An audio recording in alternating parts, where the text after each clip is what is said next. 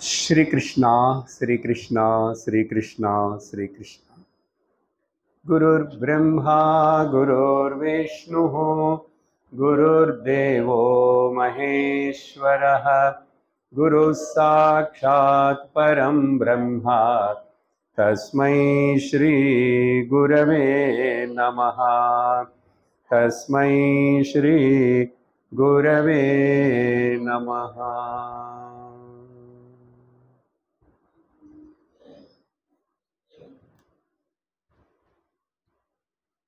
Satchidanandakandaya Jagadankurahetawe Sadoritaya Purnaya Namo Nantaya Vishnave. Hari Om Tatsat. Sadāchāram Sloka number 36 என்னுடைய புஸ்தகத்தில். சித்தம் சிச்ச விஜானியாத் தகாரரஹிதம் யதா ரஹிதம் யதா தகாரோ விஷயாத்யாஸஹ ஜபாராகௌ யதா மணௌ.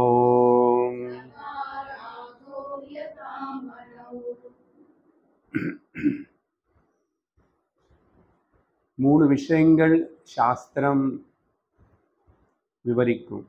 அந்த மூணுன்னு பற்றி நமக்கு ஒழுங்கா தெரிஞ்சா சத்தியத்தினை உணர முடியும். லோகத்தில் இருக்கிற பல பேருடைய பல சந்தேகங்கள் எல்லாமே கூட இந்த மூணுக்குள்ள தான் இருக்கு.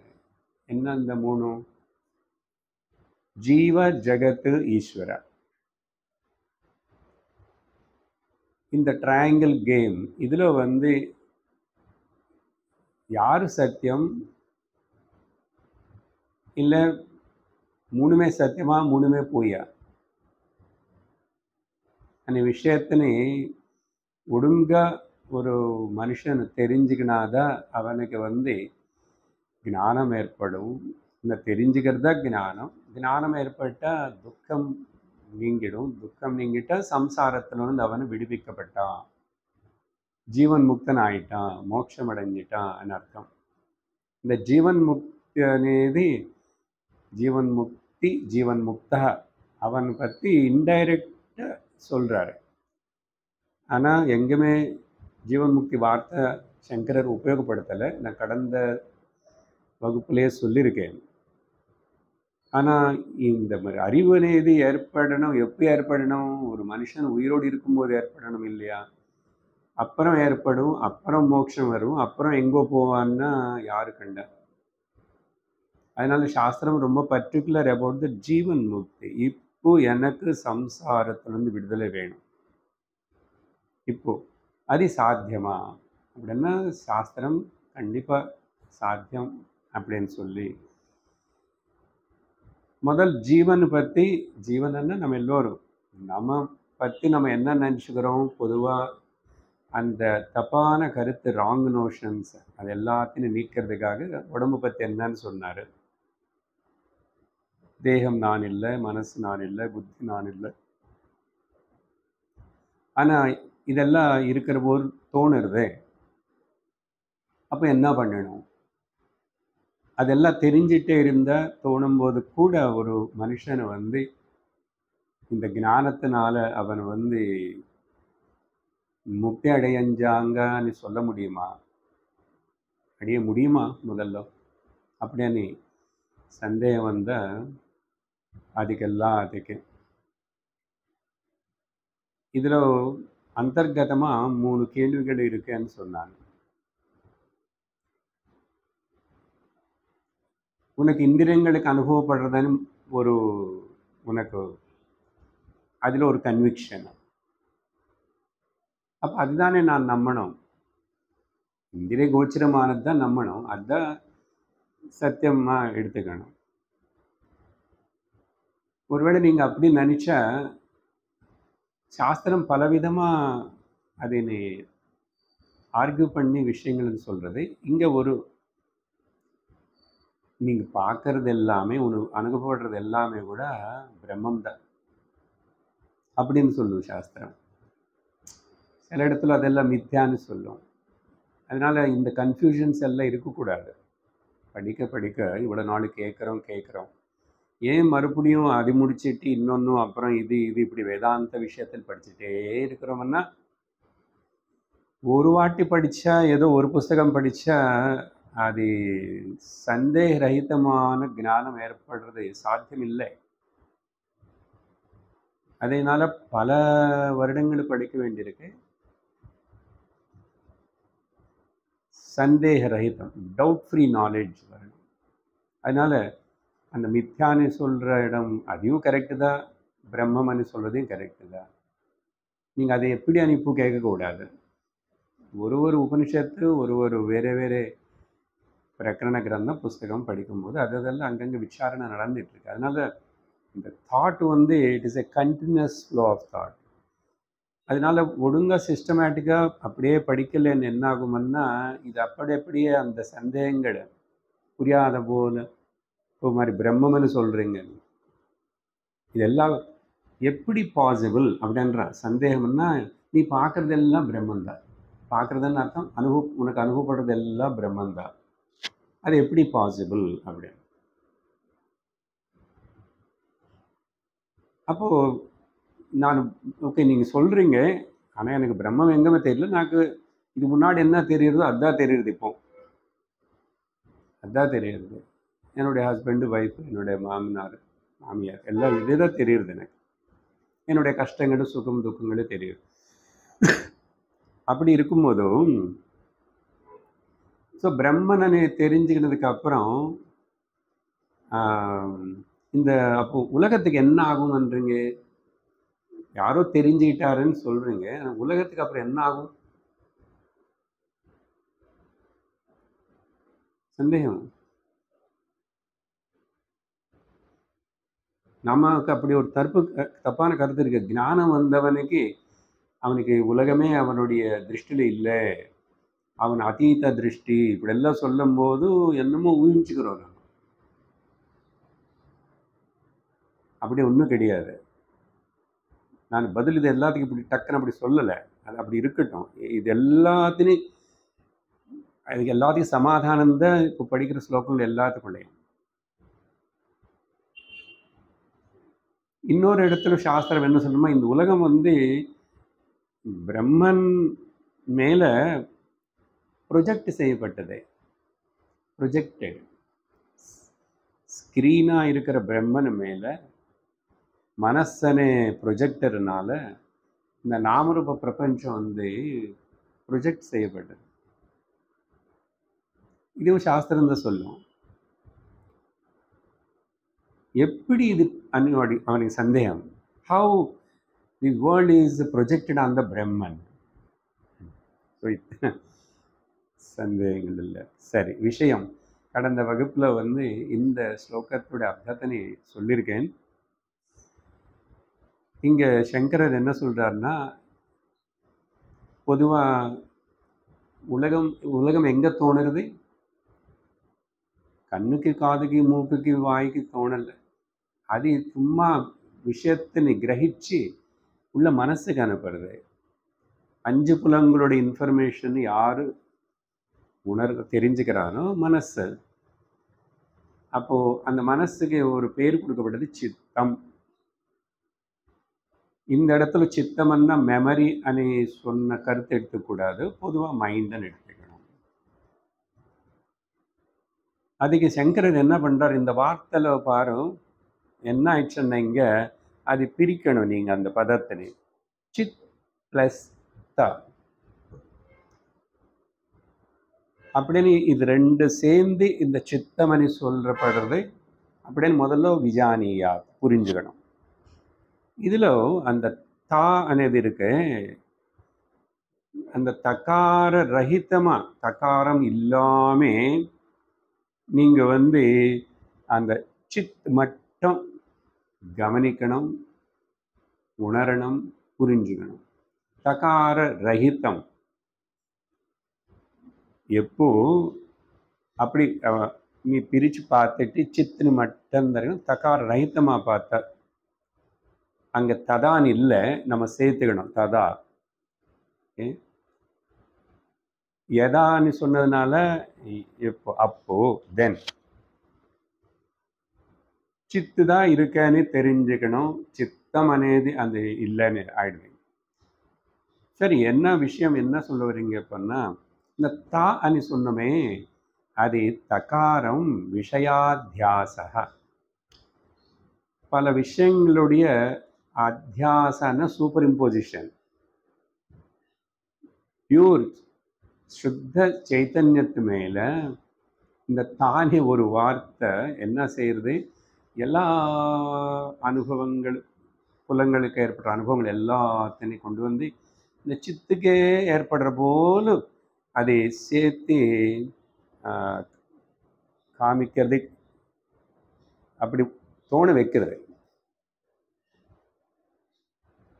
இதுக்கு வந்து விஷயாத்தியாசக. இனி விஷயம் அத்தியாசன சூப்பர் இம்போசிஷன் అని அர்த்தம். தாதாத்மியம்.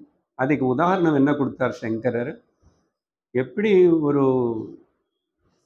சிகப்பு கலரோ வெள்ளை கலரோ நீலம் கலரோ இருக்கிற புஷ்பத்தினை கொண்டு வந்து ஒரு டிரான்ஸ்பரண்டாக இருக்கிற கிறிஸ்டல் கிளாஸ் அதுக்கு பக்கத்தில் அப்படி வச்சு நீங்கள் அப்படி பார்த்தீங்கன்னா இந்த கிறிஸ்டல் கிளாஸ் எல்லாமே கூட ப்ளூவாகவும் சிகப்பாகவும் இப்படிலாம் தெரியும் இல்லையா? ஆனால் அந்த ப்ளூனஸ் இதுக்கு தான் இருக்கு, இதுக்கு வந்த மாதிரி ஒட்டுக்கிற மாதிரி இருக்கே தவிர ஒட்டுக்கிச்சா ஏதாவது ஆயிடுச்சா கிறிஸ்டலுக்கு? ஸோ சுத்தமாக இருக்கிற சைத்தன்யம் சித்துக்கு இந்த விஷயங்களை தக்கார நெருங்கி அது ஒட்டி இருக்கிறதுனால என்ன ஒட்டி இருக்கு? చైతన్యము మనస్సు రెండు వేరు దూరமாக எங்கில்லை. இன்னும் சொல்ல போனால் చైతన్యமே மனசு தான், చైతన్యமே தான் சரீரம், చైతన్యமே தான் புத்தி. ஆனால் அதெல்லாம் விகாரப்படுறது. ஆனால் చైతన్யத்துக்கு எந்த விகாரம் ஏற்படலை.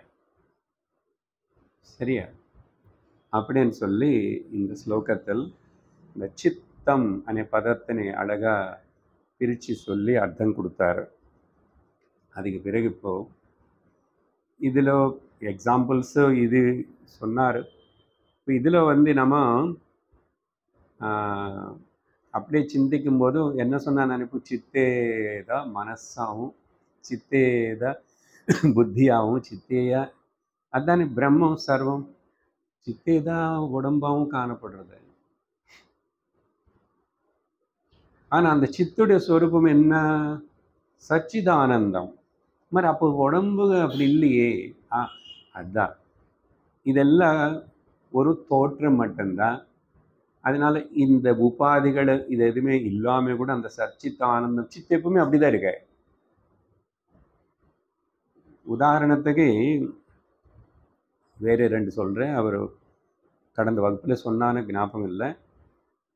பஞ்சு, ஒரு காட்டன் பஞ்சு தான், அப்புறம் நூலாகவும் அதே பல வர்ணம் இருக்கிற நூலாகவும் அப்புறம் அதே வஸ்திரமாகவும் இப்படி பலதாக காணப்படுறது.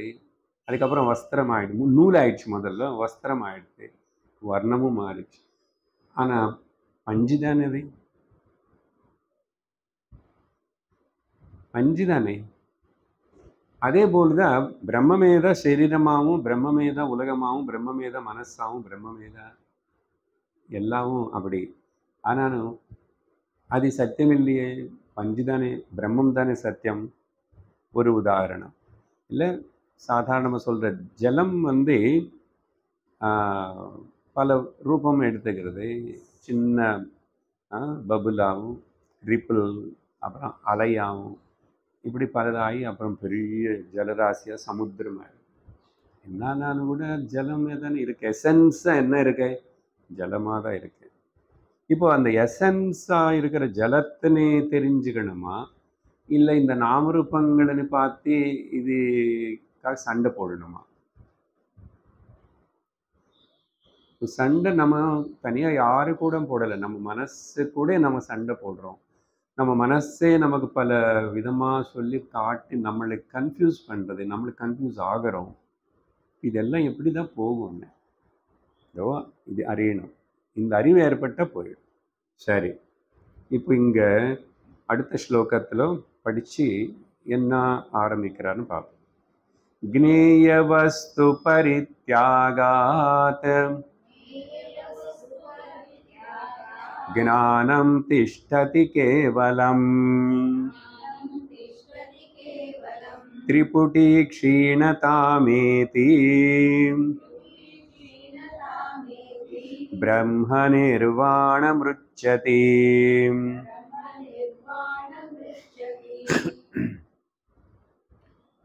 ஒரு விஷயத்துடைய வஸ்துடைய எண்ணம் நமக்கு ஏற்படுறது, அதோட அறிவு ஏற்படும் போது மனசில் அது ஒரு எண்ணமாக வரும். அப்படின்னு விருத்தி ஞானம்னு எனக்கு பேசியிருக்கோம் முதல்ல 2 வாரம், போன வாரம் முன்னாடி. விருத்தி ஞானம், விருத்தி வியாப்தி, பல வியாப்தின்னு பேசியிருக்கோம் இல்லையா? அது அப்படி பலதெல்லாம் மாறும்போது அங்கே நம்ம திரிபுட்டி பற்றி கூட பேசியிருக்கோம். திரிபுட்டி என்னன்னா பிரமாதா, பிரமாணம், பிரமேயம். தெரிஞ்சுக்கிறவனும் தெரிஞ்சுக்கப்பட்டது தெரியப்படுறதனே அந்த ப்ராசஸ். ஓகே, பிரமாணம் அதோடைய எந்த பிரமாணத்தினால அது தெரிவிக்கப்பட்டது. 3. இந்த 3த்துக்கு பேர் அது நோயரு நோண்ட் அண்ட் நோயிங் அப்படின்னு சொல்லுங்க, சீயர் சீன் சீயிங்கன்னு சொல்லுங்க, ஏதாவது வார்த்தை மாற்றிக்கலாம். 5 புலங்களுடைய அறிவு எது ஏற்பட்டால் கூட அப்பப்போ அங்கங்கே தனி நோயர் ஏற்படுறா. அவன் பேர் பிரமாதான்னு சொன்னவன். இப்போ அந்த திரிபுட்டி அதுக்கு பேர் 3. இப்போ அந்த வஸ்து அறிவு அது சத்தியம் இல்லை, வஸ்துகள் நிஜமா இல்லை. கனவுல எப்படியோ அதே போலதான் இப்போ நம்ம ஏற்றுக்கிறோமோ இல்லையோ, ஒத்துக்கிறோம் இல்லையோ, சாஸ்திரம் ரொம்ப உறுதியாக சொல்கிறதே, கனவுல நிஜமா எல்லாம் பார்க்குறீங்க இல்லையா? ஸோ மனசு அங்கே பிரமாத்தம் ஆகிடுறது, அதே பிரமேயம் ஆகிறது, அதே பிரமாணம் ஆகிறது. அதே போல் தான் இங்கேயும் நடக்கிறது. அப்போது இந்த இப்போ முந்தாவது ஸ்லோகத்தில் என்ன சொன்னார்? இந்த விஷயம் விஷய அனுபவம் எல்லாமே அத்தியாசம்தான். அத்தியாசம்னா சூப்பர் இம்போஸ்டு தான். அதனால நீ அதிக முக்கியத்துவம் கொடுத்ததுனால தான் உன்னுடைய ஸ்வரூபம் நீ உணராமல் இருக்கே. அப்போ என்ன பண்ணணும்? இந்த திரிபுட்டி இருக்கே, 3 ஏற்படுறது, அந்த விஷய ஞானம் இதெல்லாம் நீக்கணும். அது போயின்னு தெரிஞ்சுக்கணும். நீக்கிறது என்ன அர்த்தம்? என்ன? போயின்னு தெரிஞ்சுக்கணும். புரியுது? அப்படியெல்லாம் ஜஸ்ட் தூக்கி போட முடியாது. கனவுல நினைவுக்கு வந்ததுக்கப்புறம் கனவு மொத்தம் நீக்கப்பட்டது. நினைவுல இருந்து இப்போ இருக்கிற தப்பான அறிவுல சரியான அறிவுல நினைவுல அடிஞ்சா முடிஞ்சு போச்சு. வஸ்து ஞானம் எல்லாமே போய் அணி. ஆனால் ஒரே ஒரு வித்தியாசம் இருக்கு. கனவுல எழுந்ததுக்கப்புறம் கனவு போயிட்டு பூர்ணமாகவே தெரியல. ஆனால் நினைவுல இதையும் கனவனி வஸ்து ஞானம் இல்லை மித்யானி ஒரு அறிவு ஏற்பட்டதுக்கு அப்புறம் கூட அனுபவம் இருக்கும். இதுதான் சாஸ்திரம் என்ன சொல்றதுன்னா, அது அனுபவப்பட்டுட்டு இருக்கணும். ஸோ அனுபவமும் ஞானமும் 2 வேறா இருக்கலாம்னு நாம் 2 கிளாஸில் முன்னாடி பேசியிருக்கோம். நிறைய உதாரணம். அனுபவம் அப்படி இருக்கும், ஞானம் இருக்கும். இது 2 அப்போ மாதிரி அனுபவம் வேறே மாதிரி இருக்குன்னு சொன்னால் ஞானம் வேறே மாதிரி இருக்கலாமே அப்படின்னு சொல்லி பல உதாரணங்கள் அடிக்கடிக்கு சொல்கிறோம். காணல் நீர் இருக்கிற போல் தெரிஞ்சது, பட் ஞானம் என்ன? அது சத்தியம் இல்லை.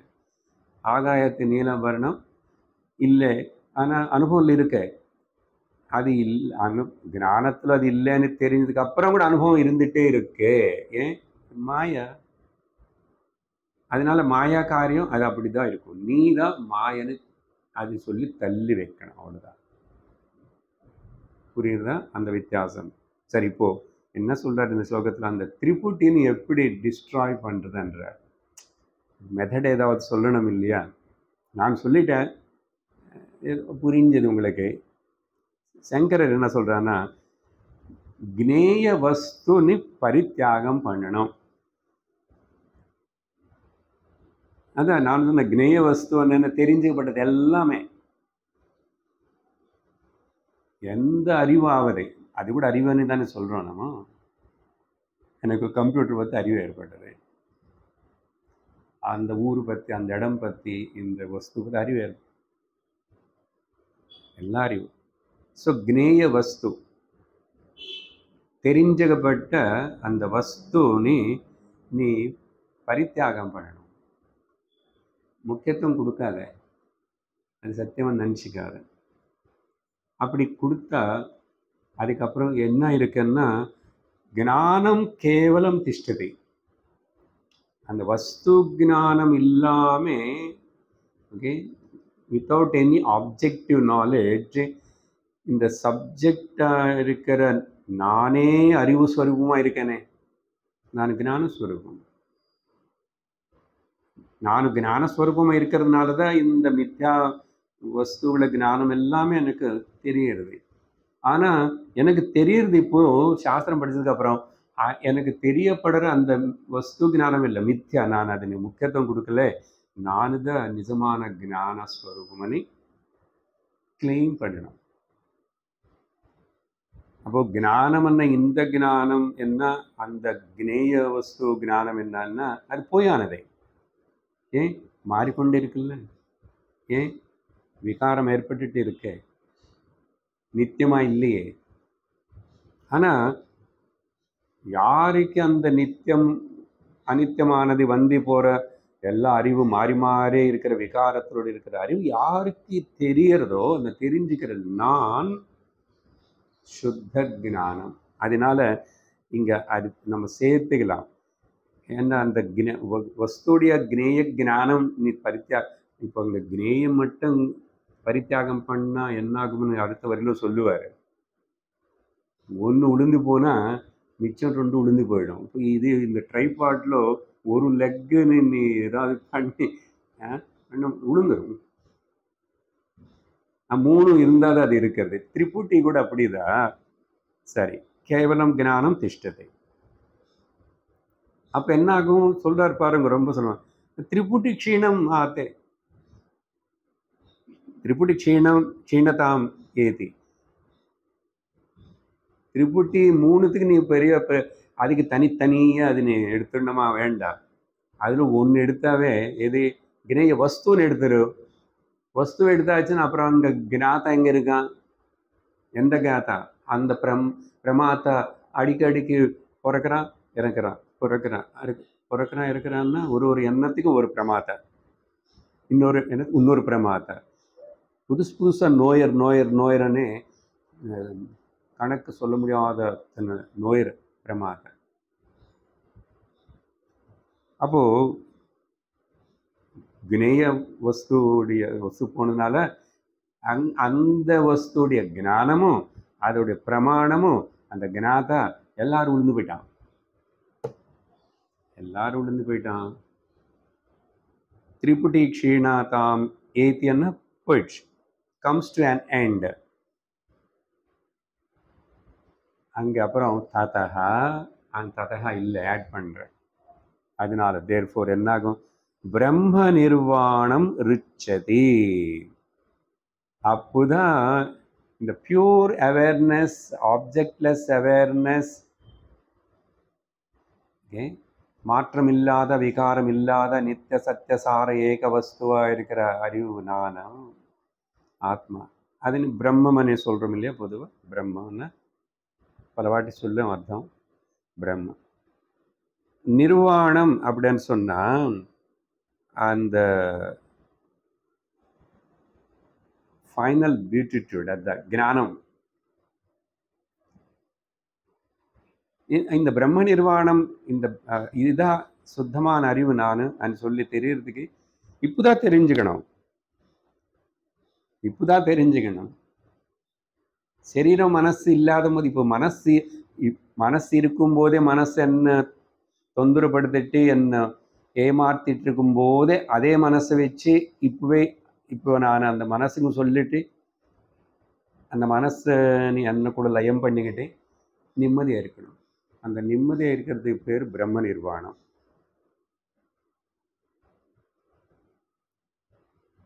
வார்த்தைகள் எல்லாம் ரொம்ப பெருசா. அவர் நிர்வாணம் அடைஞ்சிட்டார். நிர்வாணம் எப்படி அடைஞ்சிட்டாரு? சமாதி இருக்கும்போது இப்படி படிச்சு பிரம்ம ஜானத்தினை அடைஞ்சார். அதனால பிரம்ம ஜானியாக இருந்து சரீரத்தில் விட்டுனால அவர் மகா நிர்வாணம்.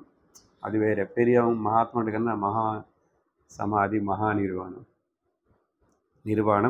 ருச்சத்தின்னா அடைவான்னு சொன்னா இது ஏதோ அப்புறம் போய் அடையிறதுன்னு இல்லை. இப்பயும் அடைஞ்சிடுவான். அடைஞ்சதுக்கு அப்புறம் கூட வாழலாம். இந்த சரீரம் இன்னும் பிராரப்தம் எவ்வளோ நாள் இருக்கும், 20-30 வருஷம் இவ்வளோ நாள் இருக்கலாம்.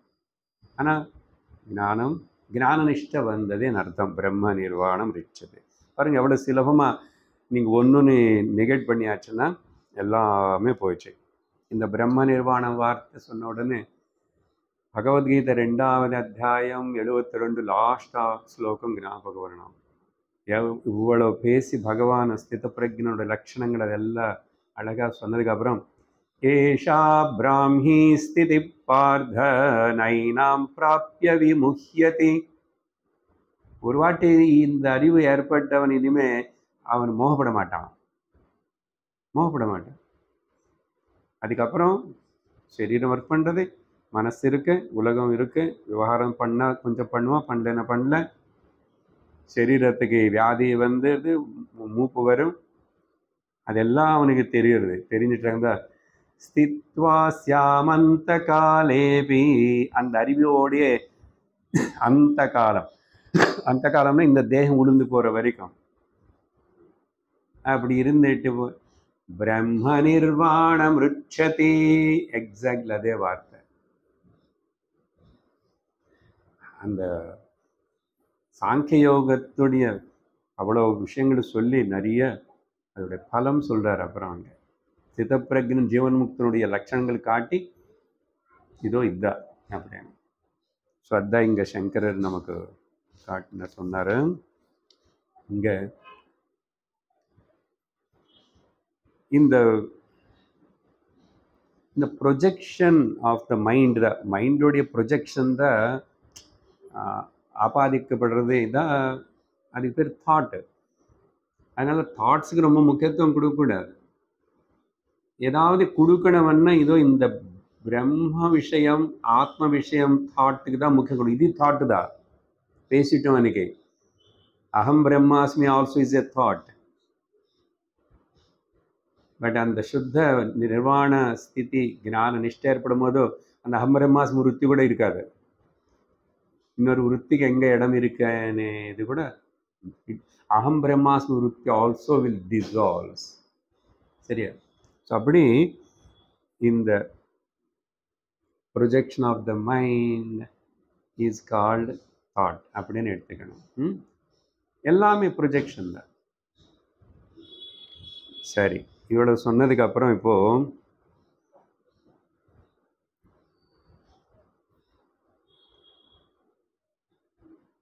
அதுக்கப்புறம் என்ன இருக்குன்றீங்கன்னா, முதல்ல சொன்ன மாதிரி பிரம்மம் மட்டும்தான் இருக்கு. சர்வம் பிரம்மம். எப்போ இந்த ஆப்ஜெக்ட்ஸோடைய விஷயங்கள், தாட்ஸு, இது இது எல்லாமே சித்ரூபமாக அவனுக்கு பாவிக்க முடியறதோ, சித்ரூபமா, எவ்ரிதிங் இஸ் கான்ஷியஸ்னஸ். அப்போ அந்த டிஃபரன்சஸ், வேற்றுமை. நம்ம ப்ராப்ளம் అనేది எங்கன்னா நீ வேற்றுமை பார்க்கிற. அதான் ஏகத்தை நீ பார்க்கணும். வேற்றுமை இருக்கும்போது வேற்றுமையில் இருந்தே ஒற்றுமை பார்க்கணும்.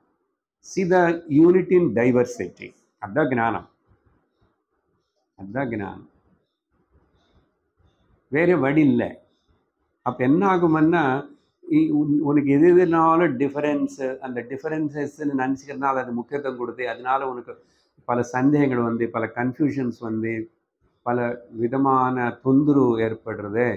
அந்த differences of the names and forms எல்லாம் டிஸப்பியர்ஸ். டிஸப்பியர்ஸ் மீன்ஸ் ஞானத்தினால இல்லை. அதே இத்தனை நாமரூபங்கள் இதெல்லாம் எதுவுமே இல்லை.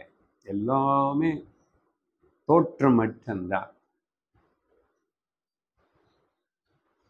அத்தனை அலைகள் இருக்கே சார், இருக்கு. நீ கவுண்ட் கூட பண்ணு, வேணுமன்னா பண்ணிட்டு உட்காரு அங்க. ஆனா ஞான திருஷ்டியில பார்க்குற ஞானிக்கு அலைகள் இல்லை. எத்தனை இருந்தா என்ன, அசல் இல்லாம இருந்தா என்ன? இருக்கிறது ஜலம் தானே, பிரம்மன் தானே இருக்கு. நீ அலைகளுக்கு முக்கியத்துவம் கொடுத்தா மாட்டிக்கிட்ட. அதுதான் இங்க கொடுக்காதே. அலைகள் என்னென்னங்க? எண்ணங்கள். எண்ணங்கள் என்னென்ன? Projection of the mind. ஒன்றும் இல்லை. சொல்லுவார் இப்போ இன்னும் அழகா. அதனால இப்படி சொன்னதுக்கு அப்புறம் அடுத்த ஸ்லோகத்தில் என்ன சொல்றார் பார்க்குறோம். மனோமாத்திரமிதம் சர்வம்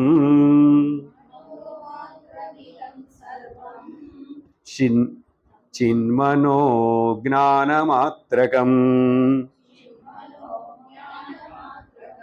அஜ்ஞான பிரமமித்யாஹுः விஜ்ஞானம் பரமம் பதம்.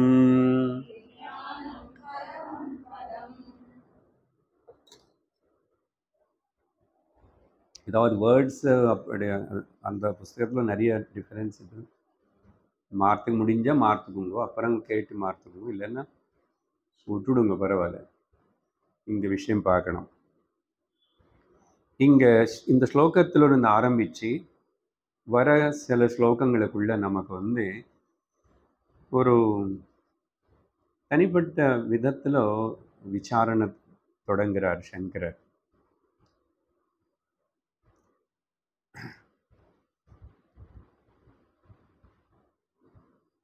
மூணு வார்த்தைகள். ஒன்று வந்து அஜ்ஞானம், ஞானம் அண்ட் விஜ்ஞானம். இது அடிக்கடிக்கு கேட்டுட்டு இருக்கிறோம் வேதாந்தத்தில்.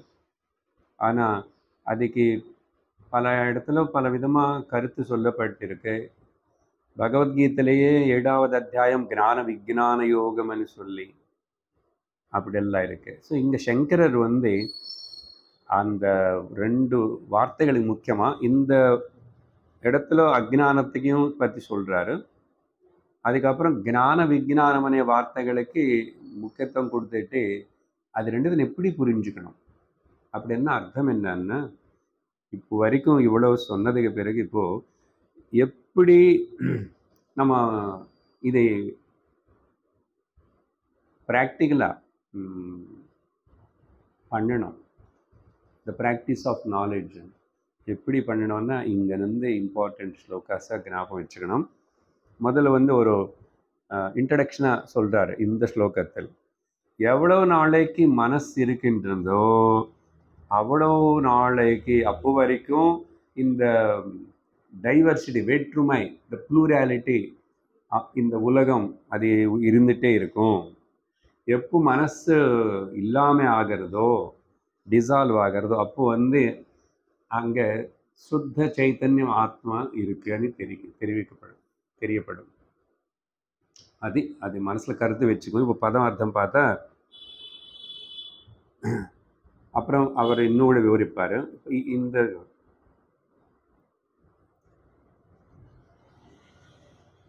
மனமாத்திரம் இதம் சர்வம். இதம் அண்ணா இந்திரிய வேத்தியம், புலங்களுக்கு அனுபவப்படுறது எல்லாமே இதம். இது இது இது இது இது இது இது இது இது. அதனால என்ன சொன்னோம், இந்த மனசனை அங்கே வந்தால் அங்கே பார்க்கும்போது 2 எண்ணங்கள் இருக்கு. ஒன்று வந்து இதம் விருத்தி, இன்னொன்று வந்து அகம் விருத்தி. ஆனால் அகம்ருத்தி இல்லாம இதம்ருத்தி ஏற்படுமா? ஏற்படாது. நானே விருத்தி, அது விருத்தி எடுத்துக்கிறோம். நான், அப்புறம் எனக்கு தெரிஞ்சது, எனக்கு வேணும், எனக்கு வேண்டாம், எனக்கு வேண்டியது, எல்லாம் வரும் இனிமே. ஸோ அகம் விருத்தி சுத்தி உபதேசசாரத்தில் ரமணர் வித்தியாசமாக அழகாக சொல்லுவார். அகம் விருத்தி, அப்புறம் மித்தியம் விருத்திகள் எல்லாம் இந்த அகம் விருத்தினை ஆசிரியிச்சு இருக்கின்றார். ஆனால் அந்த இதம் விருத்திகள் இல்லாமல் இந்த அகம் விருத்தி இருக்காதோ? இருக்கும். அது போகாது. அது பிரம்மம். அது ஒரு விருத்தியாக எடுத்துக்கிட்டாலும் தாட்டாக எடுத்துக்கிட்டா கூட காலையில் எழுந்திரிச்ச உடனே என்ன வருது? நான் அன்னைக்கு ஒரு தெரியாமல் அந்த அது ஒரு அகங்காரம். அது அப்படி அது கிளம்பும் முதல்ல. அதுக்கப்புறம் அந்த நானனு தாட்டு இதம் அகமிருத்தி வந்ததுக்கு அப்புறம்தான் எனக்கு இப்போ டைம் பார்க்கணும், எனக்கு டைம் ஆகிடுத்து, நான் இது பண்ணணும், நான் அது பண்ணணும், இதெல்லாம் எனக்கு கொஞ்சம் முட்டி கால் வலிக்குது, இடுப்பு வலிக்குது, இது அப்படி இருக்கு எல்லாம் அப்புறம் தெரியறது. அதில் அது தெரியறதெல்லாம் இதம் விருத்தி. ஸோ ஹியர் இதம் சர்வம் அன்னார். அதான் இதம் என்ன என்னமோ நீங்கள் இதுன்னு எது சார் என்ன காட்டுறீங்க அப்படின்னு சர்வம் உனக்கு அறிவிக்கப்படுற உன்னை புலங்கனால சர்வம் இதம் மனோமாத்திரம். It is only mental projection. மனசுல மனோமாத்திரம் என்ன அர்த்தம்னா நிஜமா அதெல்லாம் இல்லை. அர்த்தம் என்னன்னா it is only mental projection அர்த்தம். மனோமாத்திரம் it's only imagination of the mind only. அதுதான் சொல்லிட்டு இருக்கிறோம். சத்தியமாக நிஜமாக எந்த வஸ்து இல்லை. ஆனால் வஸ்து இருக்கிற போல் மனசு நினச்சிக்கிறது. சரி, வெளியில் அப்படி கிராஸாக இருந்தால் கூட அதோடைய ரிஃப்ளெக்ஷன் மட்டும்தான் போய் மைண்டில் போகிறது. உள்ள ரிஃப்ளெக்ஷன் தான் போகுது. அப்போ நமக்கு அனுபவம் எல்லாம் ஓன்லி ரிஃப்ளெக்ஷன்ஸ் தான். ரிஃப்ளெக்ஷன் இஸ் நெவர் ட்ரூ இல்லையா? அதனால மனோமாத்திரம் இது எல்லாமே நத்திங் பட் த மைண்ட் அர்த்தம். அப்போ அதனாலதான் ட்ரீம் என்ன, ட்ரீம் வேர்ல்டுன்னு இது ஒன்று இருக்குல்ல, மனோமாத்திரம். வேக்கிங் வேர்ல்ட் மனோமாத்திரம்னு சொல்றாரு இன்டைரக்டா. நினைவு கூட ஒரு கனவுன்னு அப்படி சொன்னா பயந்து போயிடுவாங்கன்னு சொல்லிட்டு. ஆனால் நான் நிறைய வாட்டி கிளாஸில் சொல்லிகிட்டே இருக்கேன். ஏன்னா கௌடபாதர் போல்டாக சொல்லிட்டார், இல்லை அஷ்டாவக்ரர். ஆனால் சங்கரர் அந்த அளவுக்கு பயப்படுத்தாம மைண்ட் இருப்பார். அது மனம் மாத்திரம் இதம் சர்வம். அப்புறம் என்ன சொல்றாரு?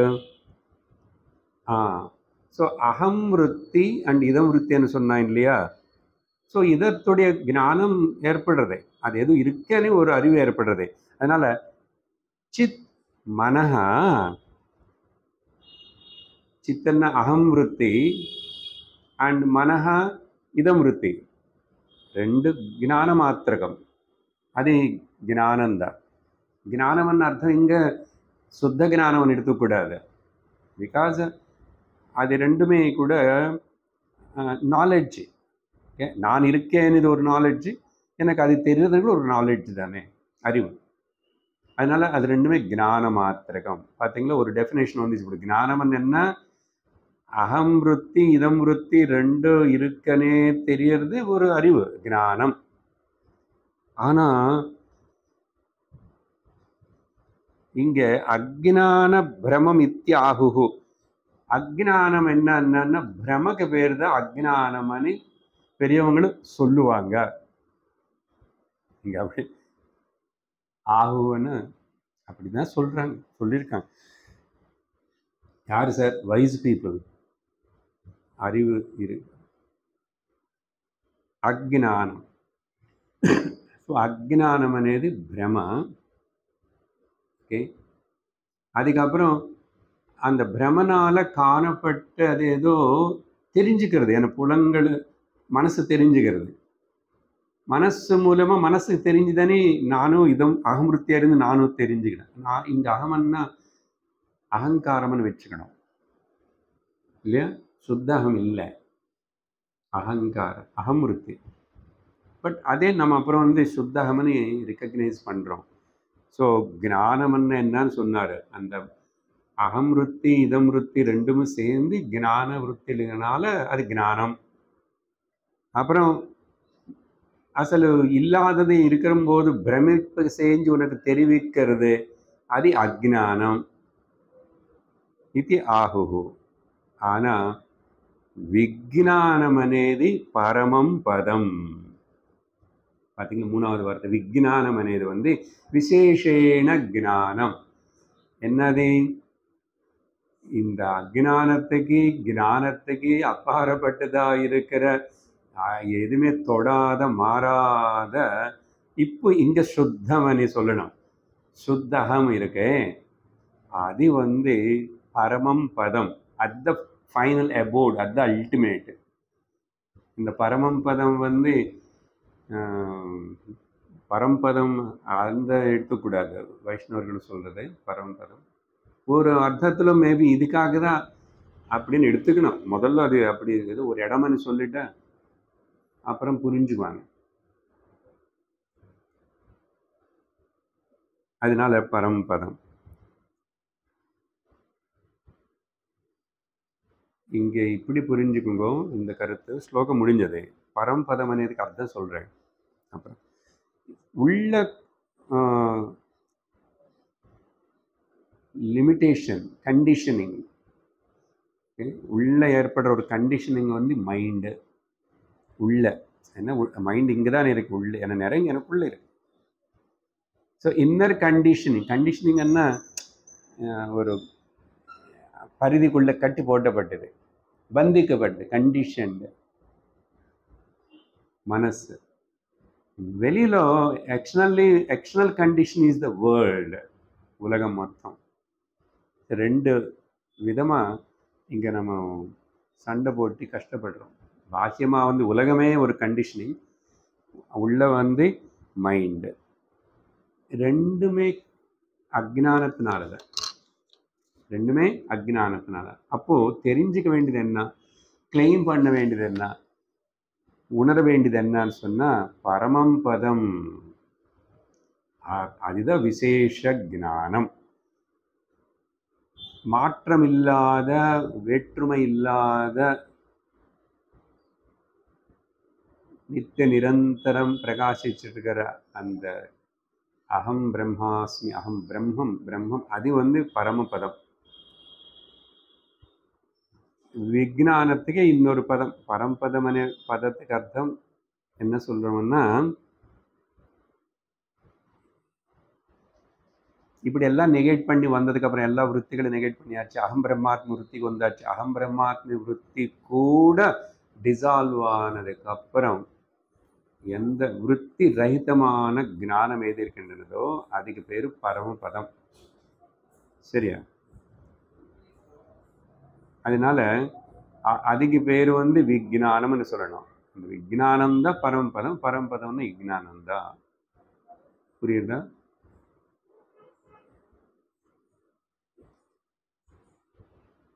அப்படின்னா சுத்த அகம் நான் అనేది அதையே கிளைம் பண்ணணும். முதல்ல கிளைமிங் தான், மிச்சம் எல்லாம் டிஸ்கிளைம் பண்ணணும் எல்லாமே. அப்படின்னு பழகிட்டா என்ன ஆயிடுச்சுன்னா ரெண்டு விஷயங்கள் நடந்தது. இப்போ அடுத்த ஸ்லோகத்தை போகிறதுக்கு இங்க வரைக்கும் வந்து என்ன பண்ணாரு, ஜீவனை நெகேட் பண்ணியாச்சு, சரீரம் மனசு இது எல்லாமே. அப்புறம் உலகத்தினை நெகேட் பண்ணிட்டோம். இனிமே ஈஸ்வரன் எப்படி நெகேட் பண்ணணும், அவன் வச்சுக்கலாமா? இது ரொம்ப காம்ப்ளிகேட்டட் சார், பயமாக இருக்கு. நீங்க என்ன சொல்ல போறீங்க?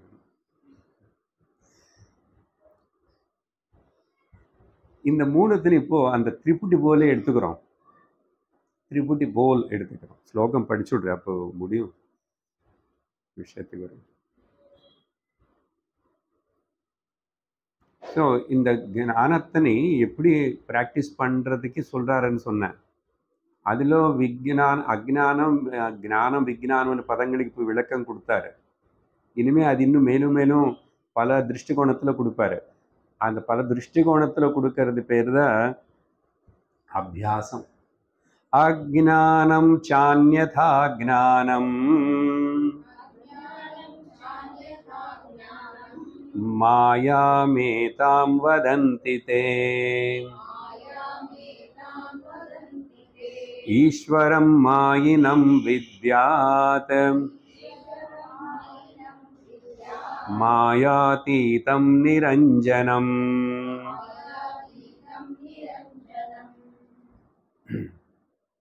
இங்க வேற விதமா அர்த்தம் கொடுக்குறாரு பாருங்க. அஜ்ஞானம் மேலும் அந்யதா ஞானம்.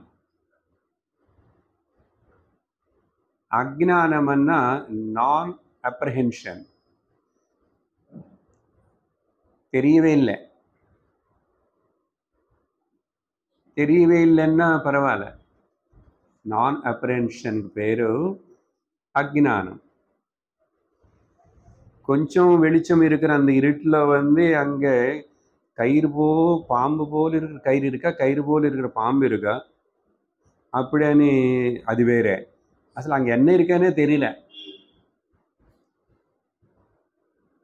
இந்த அஜ்ஞானம் எங்கன்னா தூக்கத்தில் என்ன இருக்குன்னு நமக்கு தெரியாது. அக்ரஹணம் இதுக்கு பேர் பொதுவாக யூஸ் பண்ணுறது. ஆனால் இங்கே வித்தியாசமாக ஜஸ்ட் நார்மலாக அஜ்ஞானம்னு யூஸ் பண்ணுறாரு. அது சரி, தெரியலன்னு பரவாயில்ல. இப்போது அது தெரியலன்னு ஒன்றும் இல்லை, ஒன்றும் ப்ராப்ளம் இல்லை, நான் பாட்டி போயிட்டுருவேன். ஆனால் அது அந்யதா கிரகணம், அக்ரஹணம். ஆனால் அது வேறு மாதிரி நான் புரிஞ்சுக்கிட்டேன். உங்களை பற்றி எனக்கு தெரியலன்னு ஒன்றும் பரவாயில்ல. ஆனால் நானே ஊகிச்சுக்கிட்டு ஐ திங்க் இவங்களை ரொம்ப கெட்டவங்க நினைக்கிறேன். அந்யதா கிரகணம் ஐ திங்க்ன்னு சொல்லுவானே. ஐ திங்க் எதுக்கு திங்க் பண்ணுவானே, யாரு கேட்டான்? எதுக்கு திங்க் பண்ணுவானே, கஷ்டப்படுவானே. நம்ம நினைக்கிறோம் நல்லா திங்க் பண்ண, அதனால ஞானம் அதுக்கப்புறம் திங்கே பண்ண மாட்டார். என்ன இருக்கு திங்க் பண்றதுக்கு?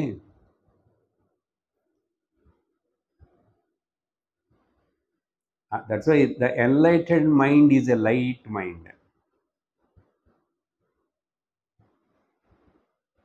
So அஜ்ஞானம் அண்ட் அந்யதா ஞானம், புரியுதா? அக்ரஹணம் அந்யதா கிரகணம். இதே இப்படி ஏற்படுறது. இது ரெண்டுமே தெரியாம இருக்கிறது, வேறு விதமா தெரியறது, ரெண்டுமே மாயதா காரணம். மாயாம் ஏத்தாம் வதந்திதே, இது ரெண்டுத்தையும் மாயான்னு சொல்லுவாங்க. சங்கரர் பேசலானும் நான் அப்படி சொல்லல, உபனிஷத்துல ஒரு விஷயம் சொன்னாங்க. கிருஷ்ணர் ஏதோ உபனிஷத்து இப்படி சொன்னார். அத்தாரிட்டி என்னன்னு இது புரியுறது. இப்போ which is the பிரமாணம், அந்த பிரமாணத்துக்கு பேரு சனாதன தர்மம்.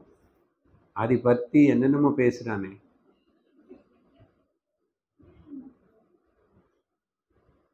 என்னதான் தெரியும், என்ன படிச்சிருக்க, என்ன தெரியும், எதுக்கு பேசு?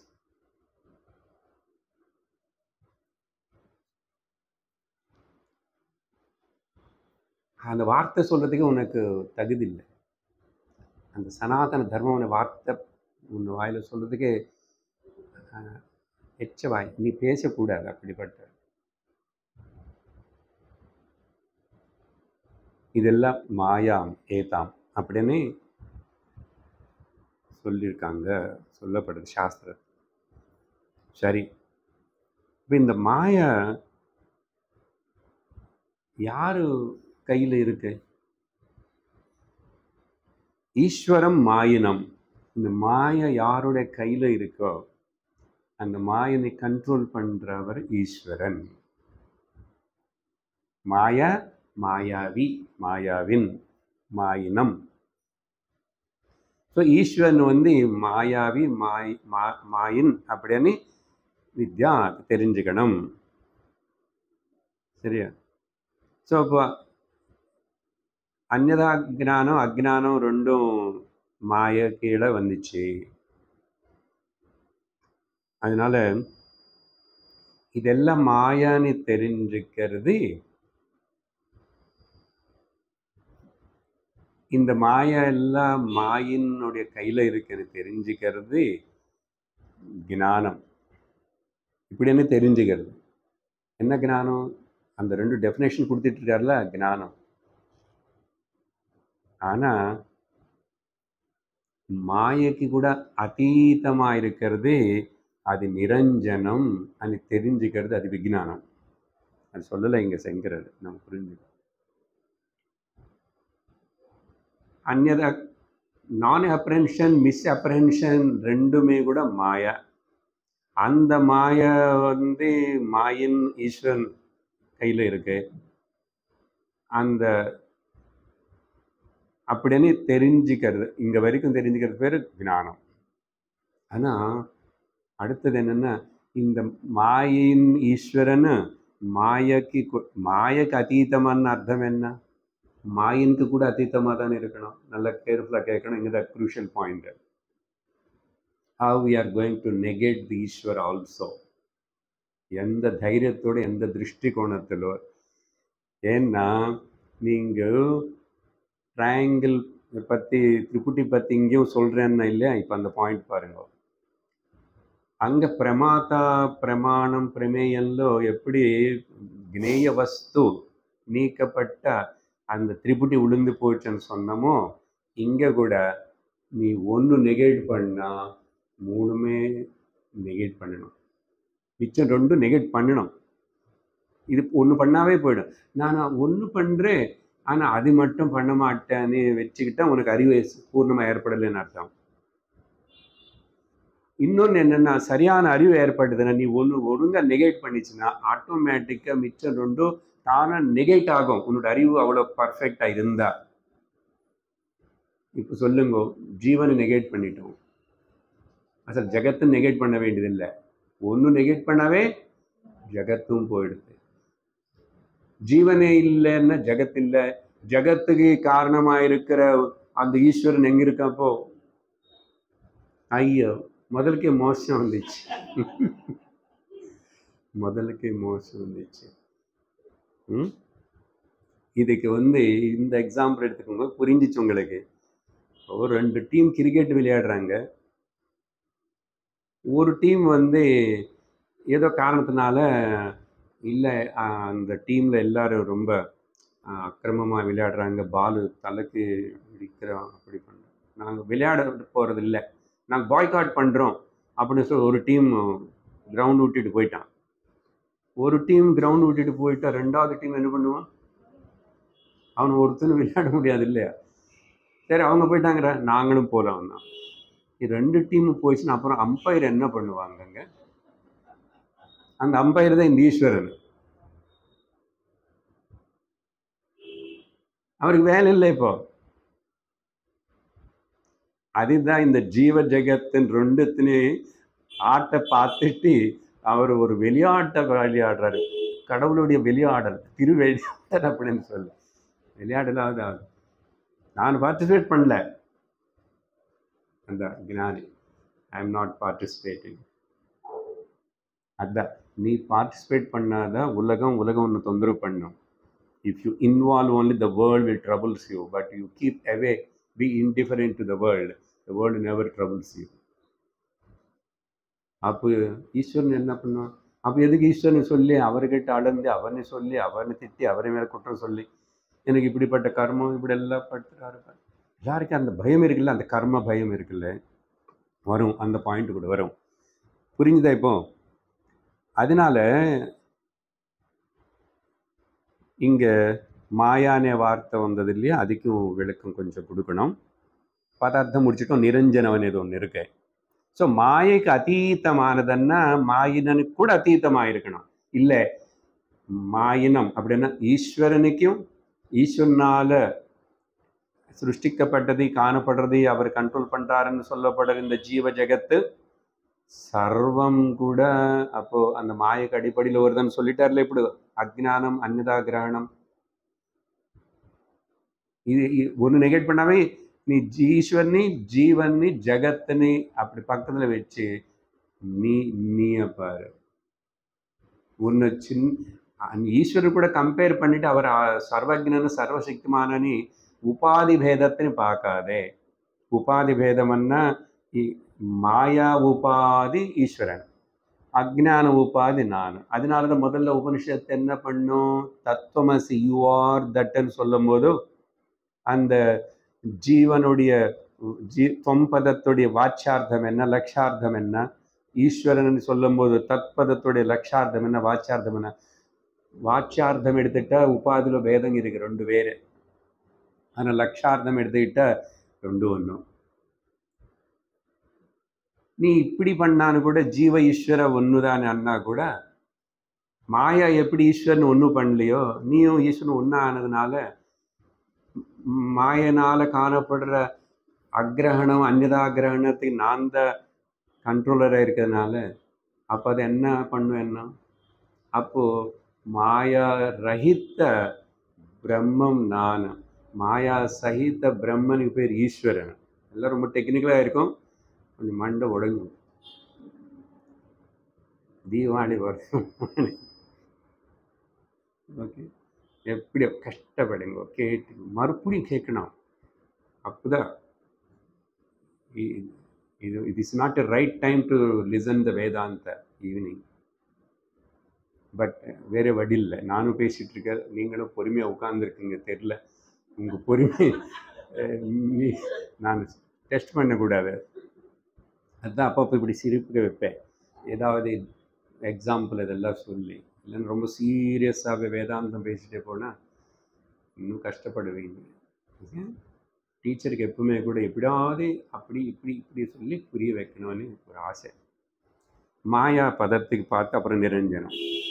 மாயான்னா பொதுவாக சொல்லியிருக்கோம் இதுக்கு முன்னாடி, இங்கே சங்கரர் கொடுத்தது அப்படி இருக்கட்டும், அந்த வேர்டு அப்படியே எடுத்துக்கிட்டா வார்த்தை யா மா சா மாயா, எது இல்லையோ அது மாயா. அதனால அந்த அத்தியாசம் అనేది కూడా புஷ்பத்துடைய வர்ணம் கிறிஸ்டலுக்கு வந்த மாதிரி இருக்குன்னு.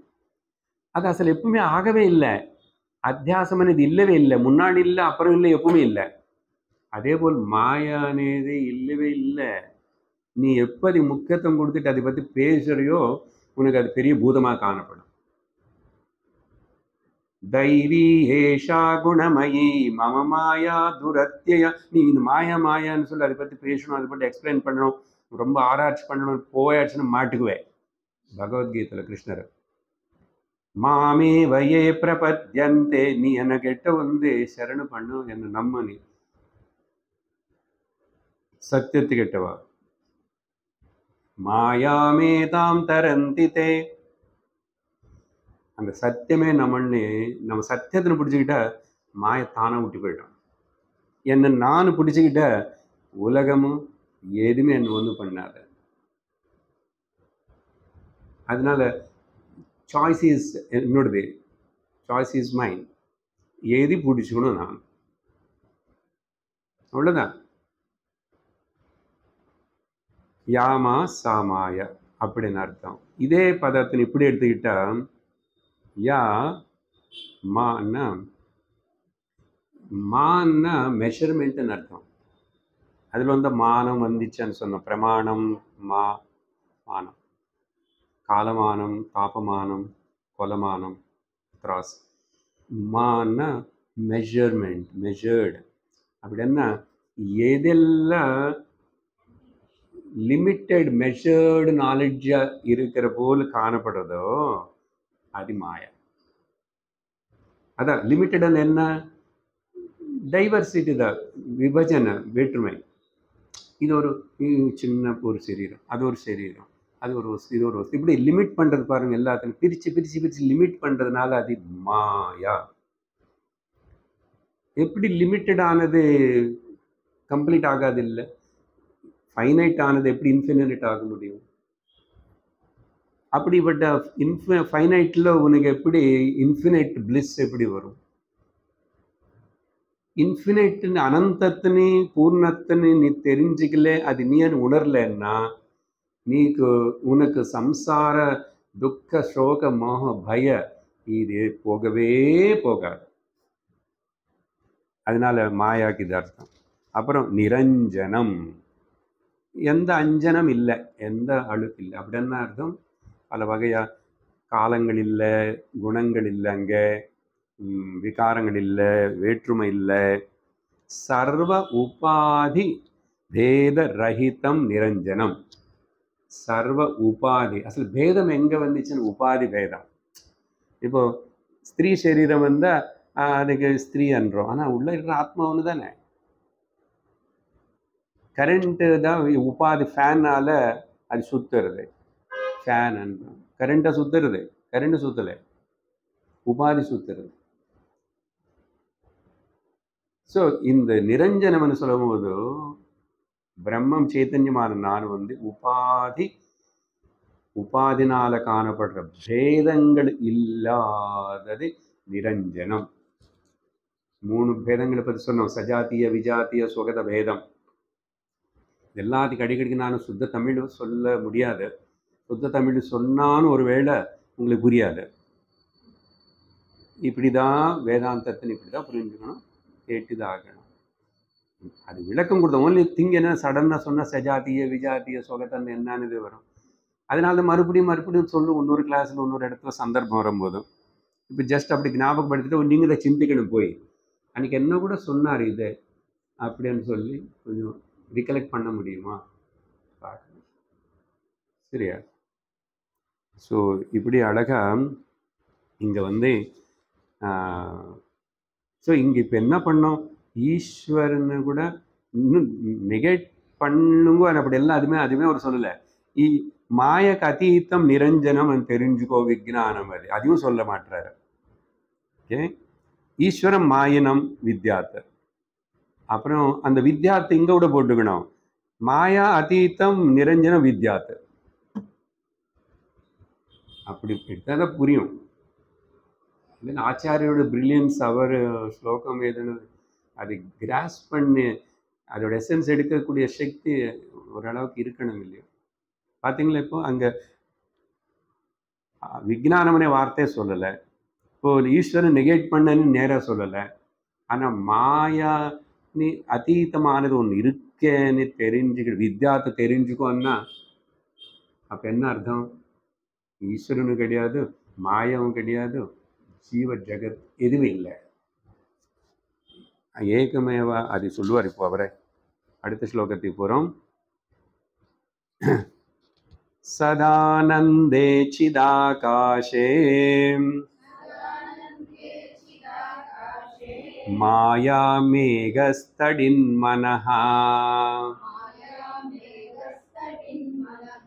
அஹம் தாகர்ஜனம் தத்ர தாரா சாரோஹி யத்தமஹ மகாமோகாந்தகாரேஸ்மின் தேவோ வர்ஷதி லீலயா அஸ்யா விருஷ்டேர்விராமாய பிரபோதைக சமீரணஹ. இந்த 2 கருத்து கண்டினியூஸாக அது இருக்கிறதுனால நான் 2 சேர்ந்து படித்தேன். இன்னைக்கு இப்போ உங்களுக்கு சுருக்கமாக முதல் இதில் ஒரு அழகான உபமானம் சொல்லி நமக்கு புரிய வைக்கிறதுக்கு முயற்சி பண்ணுறாரு. இங்கே கேட்கணும், ஒரு உபமானம்னா ஒரு சிமிலி. ஓகே, அழகா பதார்த்தத்துக்கு அப்புறம் போகிறேன், நான் சொல்லுவேன் முதல்ல. இப்படி நித்திய நிர்விகார நிராகார நிர்விகல்ப நிருபாதிக ஆகாசத்தில் சார் இதெல்லாம் ஆகாசத்துக்கு இதெல்லாம் இருக்கு. ஆகாசம் தானே எப்பவுமே நம்ம அவர் அதுதான் எக்ஸாம்பிள். அப்படிப்பட்ட அந்த நிர்மலம் நிராகாரம் நிர்விகாரம் நிருபாதிகமான அனந்தமாக இருக்கிற அன்லிமிட்டட் இந்த ஆகாசத்தில் மாயானே ஒரு மேகம் வந்து அந்த மேகத்திலோ మనమనే ஒரு மின்னல் ஏற்பட்டு அந்த மின்னல் வந்து அப்புறம் மின்னலுக்கு அப்புறம் என்ன வரும், அகங்காரமனே ஒரு இடி உருவாகி அப்புறம் மின்னல் வந்து வந்துடுது. அப்போ நல்ல வெளிச்சம் இருக்கும், அதுக்கப்புறம் கொஞ்சத்தில் போய் இருட்டாக இருக்கும். பகல் நினச்சிக்க கூடாது. நீங்கள் எப்படி நினச்சிக்கணும்னா பகலை நினச்சா கூட ஆந்திராவில் இந்த சைக்ளோன் 7 days வரும்போது இது பார்க்கறதுக்காவது நீங்கள் எப்போது ஆந்திராவில் போய் இருக்கணும். நாங்கள் வளர்ந்த அந்த எங்கள் டிஸ்ட்ரிக்ட் அந்த ஊர் எல்லாம் வருஷத்தில் எத்தனை வாட்டி பகல் கூட நீங்கள் லைட்டு வச்சுக்கணும். முதல்ல போய் கரண்ட் இருக்காது, கிரோசின் கிடைக்காது, எதுவுமே ரேடியோ இருக்காது, ஒன்றும் தெரியாது. அந்த காலத்தில் ஃபோன் எல்லாம் இல்லை, ஒன்றும் இருக்காது. பக்கத்து வீட்டுக்கு போய் கூப்பிடுறது கூட இருக்காது. இந்த காற்று செய்கிற சப்தம், மரங்கள் உடஞ்சி உளிர் போகிற சப்தம், கரண்ட் வயரில் பெய் போல் கத்தும். அந்த ஃப்ரிக்ஷன் அண்டு ஒரு வருசல் அதே கேட்கணும், அதே பயப்படுத்தும். இப்படி 6 நாள் 7 நாள் அப்படியெல்லாம் இருக்குங்க. ராத்திரி பகலுக்கு பெரிய வித்தியாசம் இருக்காது, கொஞ்சம் இருட்டு தான். அப்படிப்பட்ட ஒரு நாள் வச்சுக்கோங்க, அப்போதான் உங்களுக்கு புரியும் இது. அப்படி அங்கே அப்போ அந்த அப்புறம் என்னாச்சு, மின்னல் வந்து போனதுக்கப்புறம் இருட்டாக இருக்குமா, அப்போ இடி வந்ததா. இடி என்னன்னா அகங்காரமனை இந்த இடி வந்து அப்படி இருட்டாக இருக்கிற அந்த நிலையில் அக்ஞானம் இருட்டாக இருக்கிற அந்த நிலையில் அக்ஞானமனே மழையை கொட்டுன்னு கொட்டுதாங்க, டாரன்ஷியல் ரெயின்ஸ். இதுதான் ஒரு ஸ்லோகத்திலோ ஞாபகத்திலோ கொடுத்த உதாரணம். இப்படிப்பட்ட அந்த மகா அந்தகாரத்தில் ஏற்பட்ட மாயானை மோகத்தினால் ஏற்பட்ட அந்த அஜ்ஞானத்தில் கர்மானே பிராரப்தம் 2வது ஸ்லோகத்தில் அங்கே தேவான்றார். தேவான்னா ஈஸ்வரன் வச்சுக்கணும். அவர் வந்து ஒரு விளையாட்டையா இந்த வருஷத்தினே பெய்ய வைக்கிறாராமா. இப்போ இப்படிப்பட்ட இந்த மழையை நிந்தி போகணும்னா ஒரே ஒரு வழி, அந்த மேகங்களை போகணும், இல்லை மேகங்களுக்குள்ளே இருக்கிற ஜலம் தீர்ந்து போகணும்.